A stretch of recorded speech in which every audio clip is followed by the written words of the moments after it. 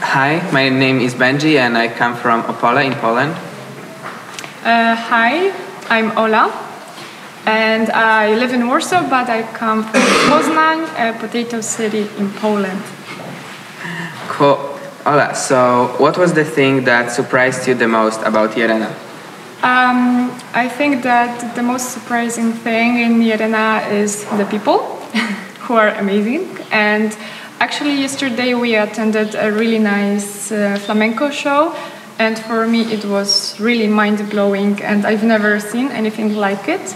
And we heard that the group that performed flamenco is really popular in the world, and they came especially for us. So it was really nice of them, and I was really happy to see it. And yeah, it was very surprising for me that we could experience it, like the real flamenco here. Yeah. Cool.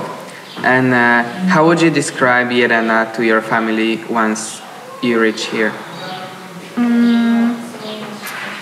I think that it's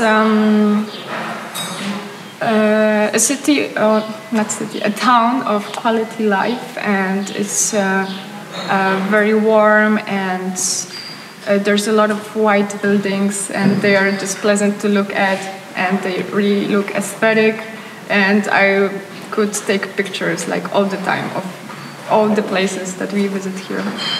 Nice. What are the activities you've enjoyed the most so far?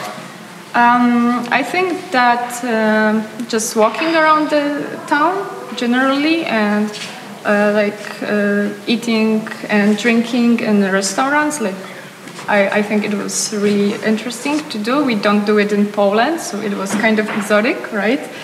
And also we did some active tourism the other day, and I think that it was very amazing to experience. I've never done paddling, so for me it was the first time. I'm really happy to have this opportunity, and I think that also visiting the mine, the iron mine, right? It was really pretty just to look at the rocks, like rock formations, and take also nice pictures.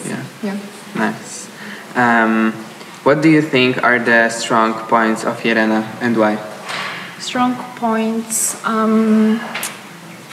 I guess cuisine, wine.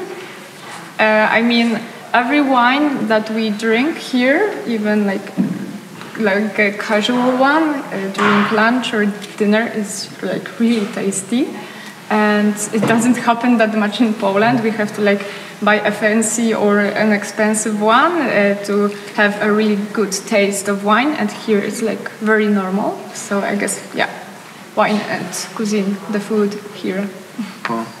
And last question, how would you improve this local city to be even better?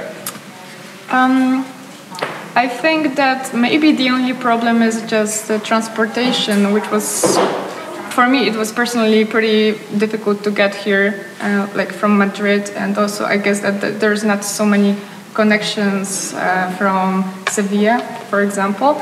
So more buses, or I don't know, something like that. Okay. Na razie, do widzenia.